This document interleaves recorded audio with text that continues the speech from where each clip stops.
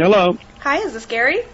Yep. All right, well, let me do the official introduction, ladies and gentlemen. We're very excited to welcome our featured guest for this evening, who is responsible for 8 gold singles, 17 top 40 hits, 45 million records sold worldwide, and 4 gold albums. We're very excited to welcome the one and only Gary Lewis. You're on the air live with Terry and Tiffany. Welcome to the show, Gary. All right, well, thank you very much.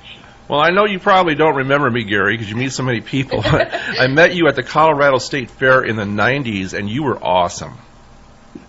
Oh, I do remember that gig, though. It was funny because I actually brought you up a record album to autograph, and you were, like, freaking out because it was like one of your first albums or something. You were bringing it all around to all the band members to show them. Yeah. I still get a kick out of all that old stuff. Wow. I don't imagine how I looked then and now and all that. Well, I don't imagine you get tired of playing the old hits, huh? Oh, I don't get tired of playing the hits. I mean, they're what put me wherever I am. For sure, for sure. You know, so yeah, I mean, people ask me that a lot too. Don't you get tired of playing those songs? Which is kind of a silly question. Mm-hmm. I mean, why would anybody get tired of it? Well, that's what makes you so great. I don't know anybody that's grateful for what they have and get tired of their songs. Very true. Some very spoiled TV actors do, Gary.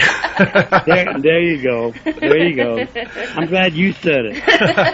So the first thing I want to ask you, we're going to be doing a tribute later on, but of course, somebody from your era that was responsible for exposing a lot of artists like yourself to the masses of the teen generation that passed away, and that was Dick Clark. Would you like to say something about Dick's passing? Well, yeah. I mean, Dick Clark, he was right there at the very beginning of my career. I mean, right after we recorded this Diamond Ring, the very first tour we ever did to go out on the road and promote it was one of those Dick Clark Caravan of Stars tours, where about 10 acts get on a bus and do 6 to 8 weeks of one-nighters. Mm-hmm. And, you know, Dick Clark, he traveled on those tours, too, and acted as the MC for all the shows. So I got to know him real well. And the cool thing about him is that he never acted like a parent to any of the kids or anything. He acted just like those kids. Mm-hmm. You know, and that was so cool, I thought. You know, he understood all the old people in the business. He knew the young people that liked them, and he just dealt with the kids like a kid himself. Right, for sure. Well, when you think of those days and you think of shows like American Bandstand, and you think of Soul Train and shows like from that era. I know Soul Train mostly had black acts, but they also had some white acts on there too. And now we have, like, what do we have? We have the X Factor, we have American Idol. What do you think of today's shows compared to the past? I mean, it's not the same, is it? It isn't the same, and I don't watch any of them. You know, I mean, I don't understand what's going on with television today. I mean, who wants to watch 2 guys in a swamp hunting for alligators with their hands? Yeah, exactly. I mean, what the heck is that? You know, and then other people, like those American pickers, they go to all the junkyards around the United States and buy things. Wow, that's really interesting. I mean, that's entertainment, boy. Would you kind of say that kind of variety shows and things like that being on TV when you were growing up, do you think that had anything to do with influencing you to be a musician? Well, actually, no. I mean, I played drums since I was 5 years old and guitar since I was 14. So when I was in my first year of college out in Los Angeles, I didn't even think about what I was going to be doing. You know, I was just having fun being away from my house for the first time in my life, going to college, you know. Mm-hmm. So that was an awful lot of fun. And then all of a sudden, boom, the Beatles. Wow, man. I said, hey, this is great stuff. I'm going to get a band together from my different classes at school, you know, bandmates, and rehearse, and maybe we can do something. And so it was actually the Beatles that were the major influence. So my favorite question to always ask people like yourselves, when you look at the Beatles or some say Elvis, and you're like, I want to do that. Was it the gold records, the money, or was it the girls, Gary? Well, actually, that's very funny you would say that, because I thought, hey, man, if I can get a band and people like us, we'll get lots of beer and chicks. That's really, that is really what I thought at first, But anyway, it just took us so far beyond that, It was absolutely wonderful. We auditioned out at Disneyland, got the job for summer of '64, and that's where our producer from Liberty Records saw us. He was out at the park with his family, and he said, "Hey," after our show, he said, "Hey, I'd love to talk to you guys about recording. I'm a producer at Liberty Records," and all of us went, "Yeah, right." So then he gave me his card, and it was true. Yeah. Wow. So, that's how it happened, and then we had 7 top 10s in a row.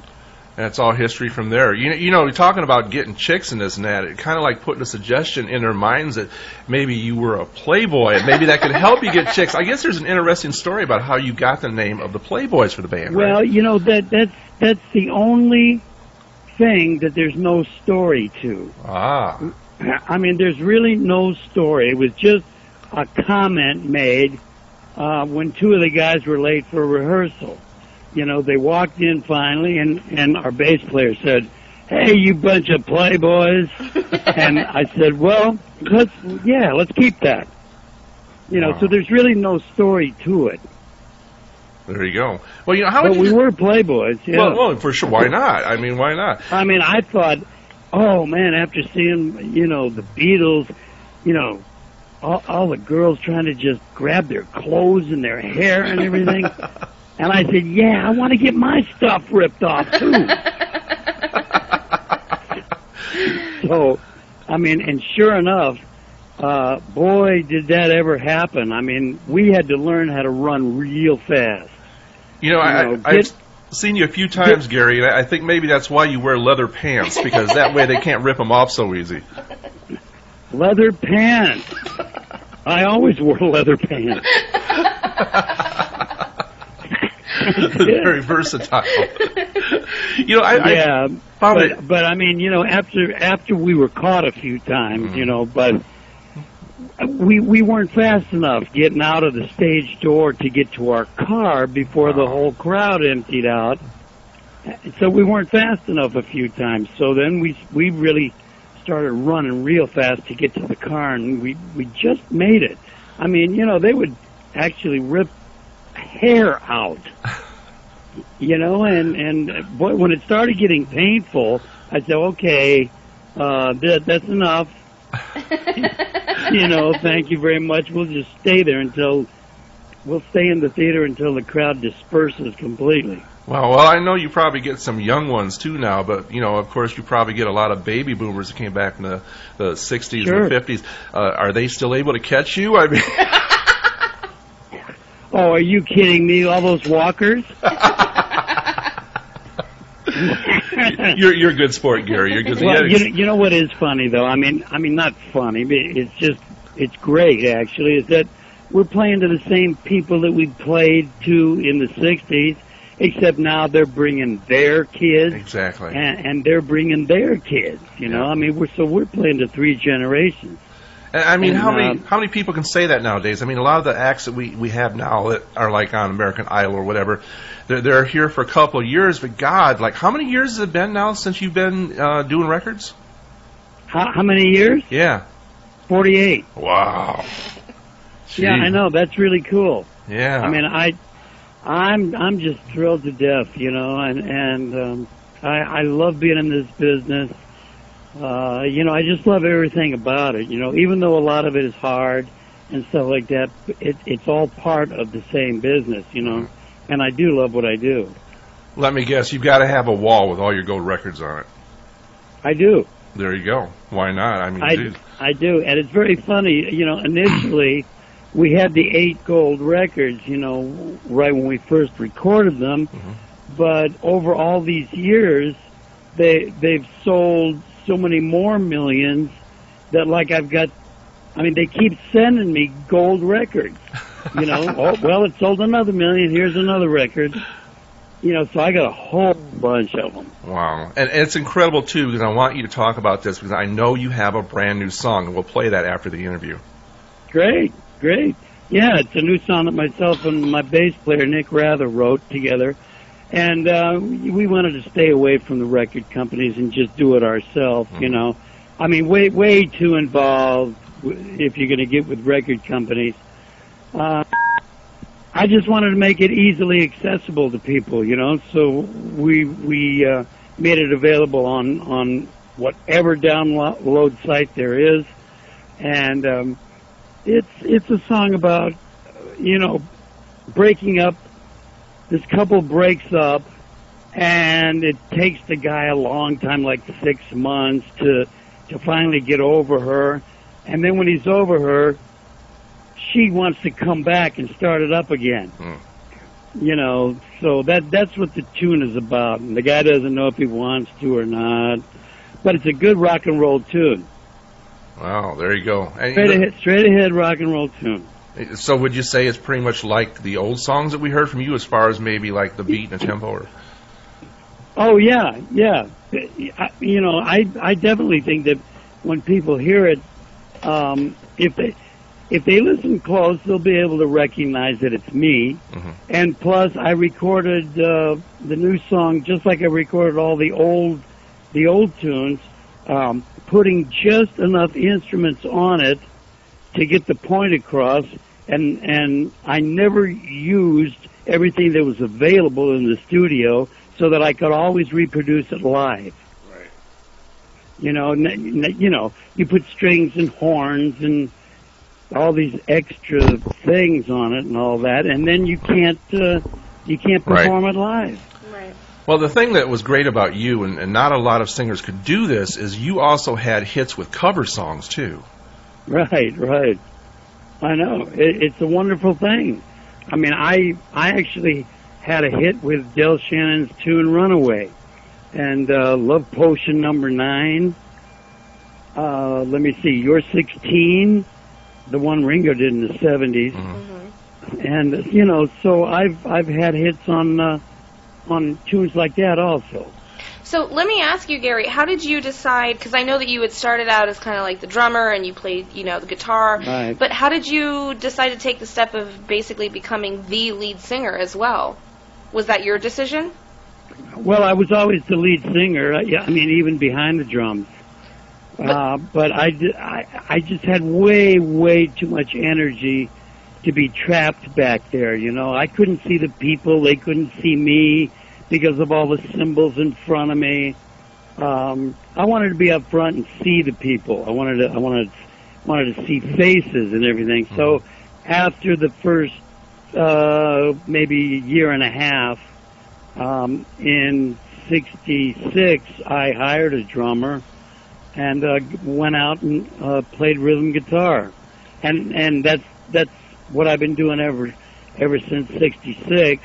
Occasionally, I do still go back and play drums, one song during the set, you know, and set it up like, well, if you didn't know, I was the original drummer, and you know, so a lot of people know that, and a lot don't. They said, oh, magnificent! We're going to hear him play drums. Great. Well, I guess there's like a little story behind that, because I guess it was kind of your mom, Patty, who I thought was a lovely lady, definitely a lovely lady. Wonderful woman. Absolutely. I know you really, you know, were close. Yep. I want to know, like, is it true that because she wasn't quite so sure your dad would support you having a band for whatever reason, did she not secretly fund Gary Lewis and the Playboys, and she actually got you lessons by Buddy Rich? Well, I'll tell you about both of those things, but my mom didn't get me lessons from Buddy Rich. Buddy Rich was a friend of my dad's, and he was always over at our house, you know, just hanging out with my dad and doing whatever they did. And every time this guy would come over, he'd say to me, "Come on, kid, let's go out in the back there where the drums are, and I'll show you some stuff." And I just thought it was a friend of my dad's. What did I know? I was like 5, So he's showing me all this stuff, and that's definitely where I got interested in drums and started playing. And it wasn't until I was like 12 years old that I found out this is Buddy Rich. I went, oh my God, I took lessons from Buddy Rich. Can you believe this? Wow. So anyway, my mom, she said, well, okay, I'll buy you the amps and the guitars and the drums and this and that and this and that. And, but don't tell your father, because if this whole thing fails, then I'm going to have to come up with an excuse as to where the money went.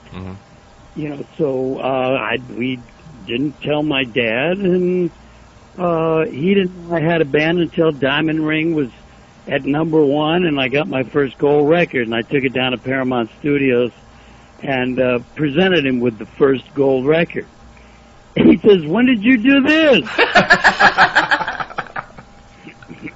So, it was cool, and it was great. Well, it's cool for you because looking back, it's got to be a matter of pride to know that you could have been like a lot of them do. We know a lot of relation of famous celebrities, and they just hawk off their parents' names, and you did it on your own, Gary. Right, absolutely right. I wanted to. The first audition out at Disneyland, it was a good thing, but we weren't Gary Lewis and the Playboys. We were just Gary and the Playboys, so nobody could think anything else, And that's exactly like I wanted it, because we had to audition up against like 10 other bands, for that job. And we got it just on what we did, how we sounded. Well, you had your own band. It's a good thing, and plus it worked out really good because I ended up doing something that my dad doesn't do. Absolutely. Right. That way, now I've got my own identity, my own career. I'm not ever compared to him because I don't do what he does. And you did your own band rather than joining, remember Dino, Desi, and Billy? That was Dean Martin's son and Desi Arnaz's.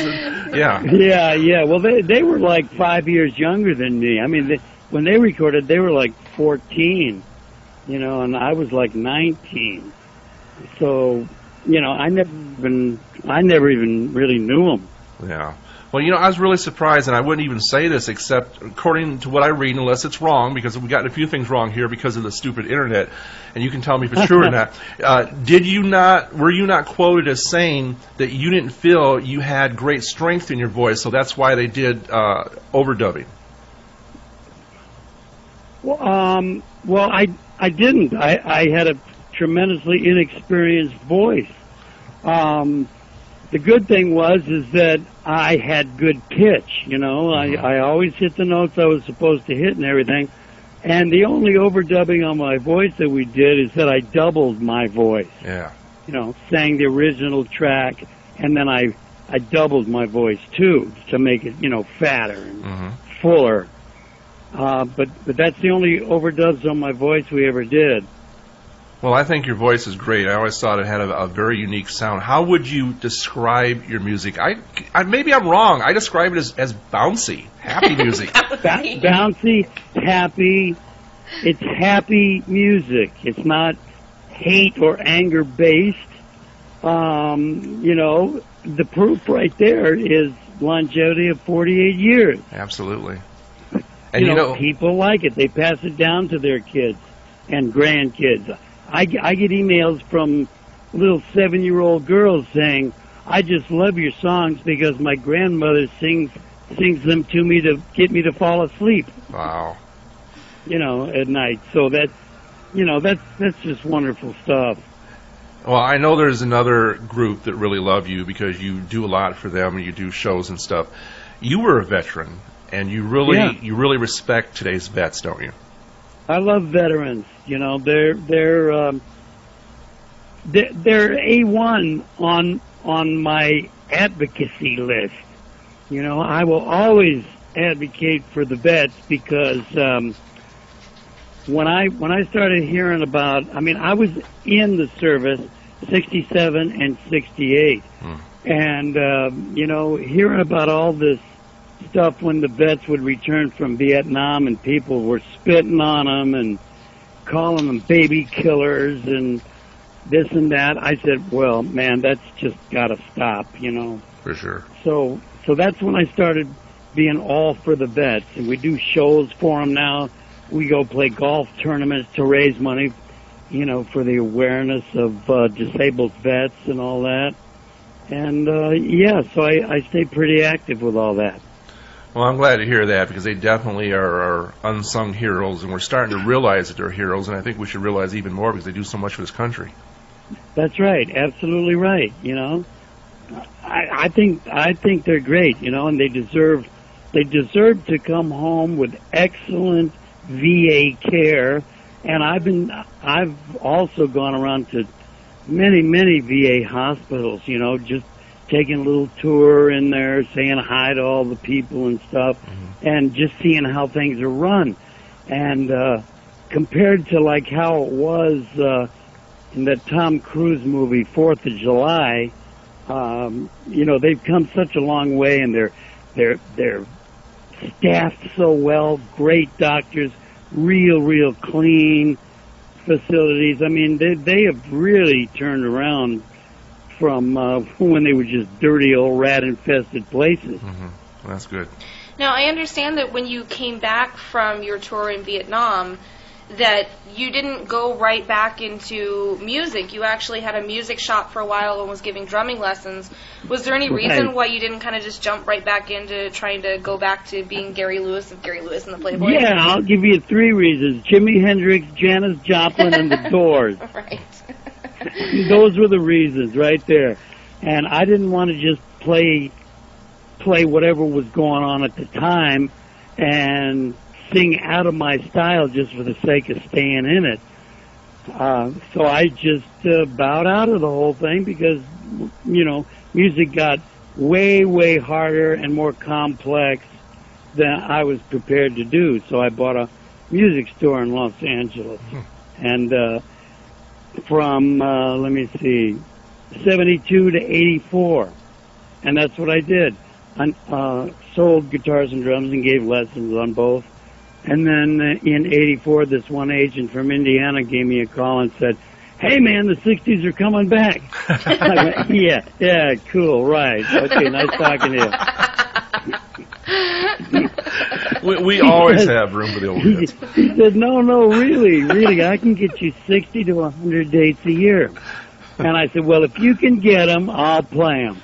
You know, and since 84, that's what's been happening. Wow. Well, we know you almost formed another group that kind of didn't happen. Okay, we had on the radio show here one of my favorites, which she was from that group. We had on Susan Cowsill, who like I've had a crush on forever, ever since I was a kid. I'm like the same age. But you had her brother in your life, and you were going to do a band with him, brother Billy, right? Yeah. Bill Cowsill and myself. I believe it was 1972. We all went to Tulsa, Oklahoma, because that's where all my musicians were from, and our arranger, Leon Russell, he was from there too. So we all went back to Tulsa, Oklahoma, and formed a band called Medicine. And we recorded, you know, at Capitol Records, and came out with some tunes that were pretty good, but we didn't have the right person to handle the business. We didn't. You know, we just had a bunch of musicians. We didn't have a person to handle the business. We just thought, well, we'll do everything ourselves. Right. Well, we found out we couldn't do that. So it just failed. You know, and we played around Kansas and Oklahoma. You know, and it was fun. I enjoyed it. You know, I still did all my 60s hits and all that stuff, but most of the other time, Bill Cowsill and the other people in the band were singing, and I was just able to concentrate on lead guitar. Right. I was just standing kind of like in the back and playing lead guitar and really getting a kick out of that, you know. But so that it didn't last. Well, maybe you could get together with Susan someday. That'd be awesome to see you sing with her sometime. Well, I hadn't thought about it. Oh, there you go. it's just me and my fantasy, Gary. You got to excuse me. I wanted to mention something. You got a crush on her. Oh yes, absolutely. I do. It's terrible. I can tell. All these. See, it was okay having a crush on her back then because I was her age. So from back then to now, right. It would have been weird if I was 20 and she was like 12. It would have been strange. Oh. Yeah, that's cool. But I want to mention something, and the reason I want to mention this is because to me, this shows what kind of a guy you are. Okay, I know I have heard all kinds of stories about what a great person you are and what a nice person you are, which is really, really great. Is it true that you found out that you have a sister you didn't know about? Oh, yeah. Yes. Now, let me see. How did this whole thing start? This guy who used to be an agent of mine, called me one day and said, this girl is claiming to be your dad's daughter. And I said, really? So that would mean I have a sister out there somewhere, or a half-sister. And he says, well, we can find out for sure if you do a DNA test. So I said, well, sure, why not? It'd be nice to find that out. Plus, everybody deserves to find out where they come from. I said, sure, I'll do it. So they swabbed my cheek and swabbed hers, matched them up, and it was like 88% that we were related. Mm-hmm. And if you look at her, I mean, I don't know if you've seen a picture of her or not, but she does look just like my dad. Mm. She really does. So, we cleared that up, answered those questions, if my dad was her dad, and then I haven't talked to her since. Well, it just I don't even know where she is. It just goes to show, though. I mean, a lot of people would come up and say that to you or whatever, and like, some people say, "Oh, you're crazy," and they wouldn't carry it any further. But you actually gave a DNA test. I mean, that's like, it's a little bit more than giving an autograph, Gary. I mean, well, I know, but it did. I mean, for somebody to find out the truth about where they come from, it seemed like such a small thing for me to do. It didn't annoy me. It didn't bother me. I had time. Mm-hmm. So I just did it. Well, fantastic. I mean, there was no sweat. Just one of those medical people came by, swabbed my cheek. See you later. Wow. Did you have any kids, Gary? Yeah, I have a daughter. Just one daughter. And she was born in 1968 when I was in the Army. Mm-hmm. And she's got 2 kids. So I've got 2 grandbabies there. And my present wife has 4 grandkids, and I call them mine, too. Well, I'll tell you. I mean, it's been a few years, and you're a grandpa, but you look better than Keith Richards. Oh, God. I hope so. Well, Gary, during the interview, we actually, because the show's live, we actually have listeners that will submit questions and things like that as well. And we had 2 questions come in, and they're kind of related. One question was somebody wanted to know, they thought that Gary Lewis and the Playboys had appeared on the Flintstones, and they wanted to know if that was true.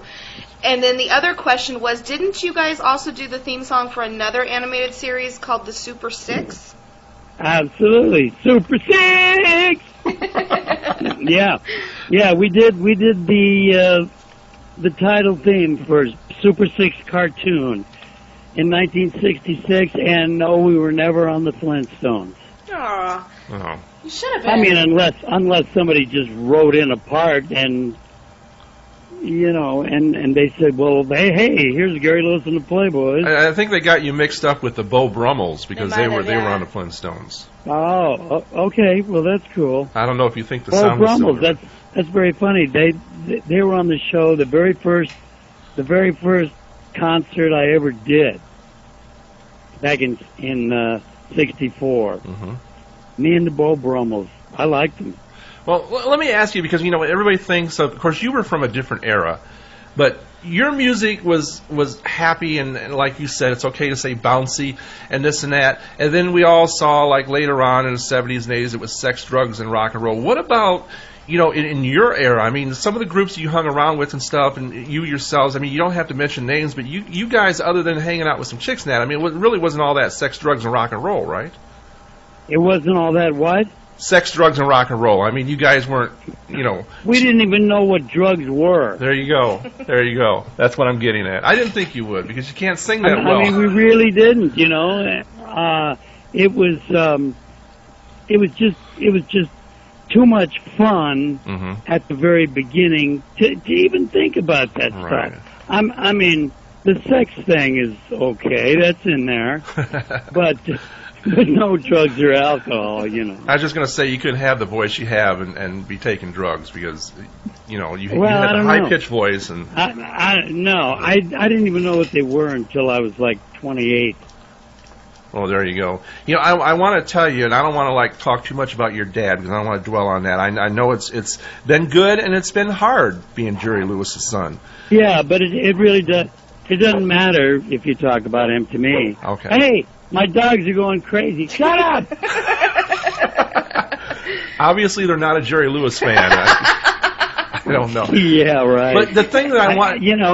Even though I've seen all his movies billions of times, whenever they come on, I watch them again. Well, I love his work. His work is the greatest. And like I said, you're a good person, Gary. You really are a good person. Thank you. The thing, not only seeing his movies, you were in a few of his movies too, right? Yeah. I played my dad as a boy. He was having like a daydreaming sequence, so he was thinking back, and boom, there I was at 12 years old singing a little song to a girl, and I finished my tune, and then I was sitting there, and then my dad faded in, so both of us together sang a little harmony line leading out, and then I faded out. It was in Rockabye Baby. Right. And then you sang the song to Way, Way Out, too, right? Wasn't that you? Yeah, Way Out. We did, that was the title, the title theme of the movie over the credits. Right. And that was really fun too. I loved that. And then we were also in Family Jewels. My dad played 7 different parts. Right. And one of the parts, he was an airplane pilot. And before they took off, this one lady said, Captain, can you please turn that music down? I can't even hear myself. And he says, okay, no trouble at all. And he opens up this little closet, and me and the Playboys are stuffed in there playing. We're just playing along. He says, would you hold it down? Slams the door, and that was the end of the shot. Wow. Well, I was telling the listeners... It was so good, and I play all those things at our shows, too. Well, that's awesome. I like people to see all that stuff. For sure. And then I tell them, this is what I was into before rock and roll. Right. And it was good, too, that not only did your dad give you some work, but I feel you kind of gave your dad some work, because you were the teenager and your dad was the old guy, and you gave him a job on Hullabaloo, didn't you? Well, that's right, I mean, when we did the telethon, one year, I don't remember what year it was, but I said, okay, we're going to do Just My Style here, Dad, as our second song. So if you want to come up, and sing with us, that'd be cool. And he said, no, you just go right ahead. So we're playing the tune, and towards the end, he decides to walk up on stage and just stand in the back and make like he's singing. He's just kind of lip syncing, and the people were going absolutely crazy. And myself and the band, we were just laughing. The words kept coming out, but we weren't even singing them. Because it was lip sync. Right. And it was. You never know what he's going to do. Never. So he could come up on stage and push the drummer off of his drum stool. Right. He's done that before, too. Okay. And he came on stage one time. We were doing a show in Miami, and he was there. He came to the show, and he walks up on stage and just unplugs my guitar. I said, well, thanks a lot. Everybody's applauding him. Yay, all right. Well, so anybody that if he's ever around, right, you can never be sure what's going to happen. Well, anybody that hasn't been, anybody that's been living in a cave maybe wouldn't know, but people that have been out and around certainly know that you made a name for yourself.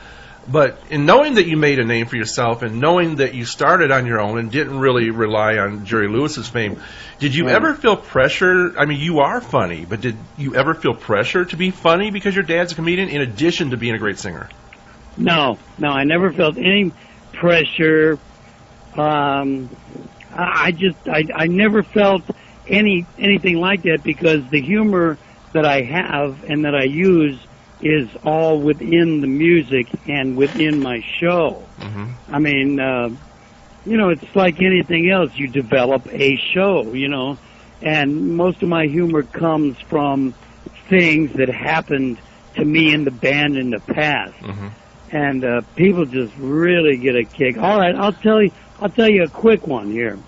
This is an example, and it's the absolute truth.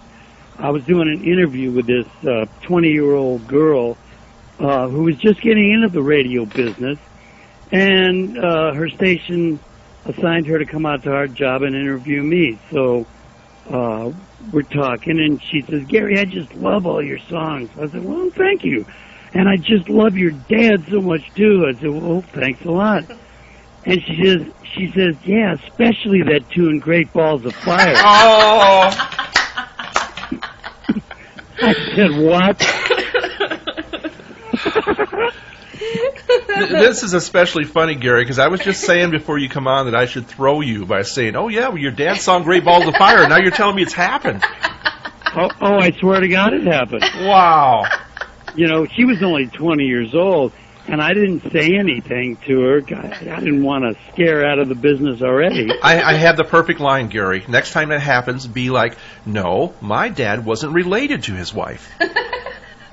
Because Jerry married his cousin, remember? Yeah. Hey, that's a good one. I like that. I've got to ask you as we start wrapping this up, sure. You not only are such a nice guy, but you're so normal, and I'm not saying like you shouldn't be normal because you're the son of Jerry Lewis, but let's be blunt here. To grow up around Dean Martin, mm-hmm. Sammy Davis Jr., Jerry Lewis, the entire Rat Pack, Frank Sinatra. I mean, and you're so normal. It had to be like crazy back then, but it didn't seem to make you nuts. I mean, you're so normal. Well, it did. I must admit, though, it did take me quite a long time to figure out what was real, what was most important, how to live my life so that I'm happy. It took me a while to get there, but I mean, because I was kind of a cocky little kid, Mm-hmm. I mean, even during my recording days and everything, because, we were all, me and my brothers, we were raised rich, Mm-hmm. So the advice that I can give is if you're raised rich, you better damn well figure out a way to stay that way. Yeah. Definitely. My favorite photo of you that I've ever seen, and this is probably going to be strange to you, is you're on the Howdy Doody show.